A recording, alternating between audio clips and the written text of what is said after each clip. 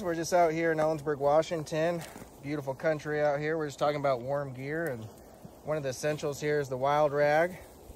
Made of silk, a lot bigger than those handkerchiefs you see, and the reason is they keep your neck really warm. Everyone has a different way of putting these on, and I like to just flip mine around a few times, get it all coiled up.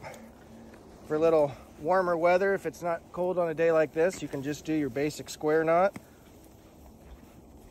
Tie it on the front, and that'll keep you warm enough. But if you really want to stay warm on a cold day, what I like to do is just do that square, or half a square in the front, another square in the back.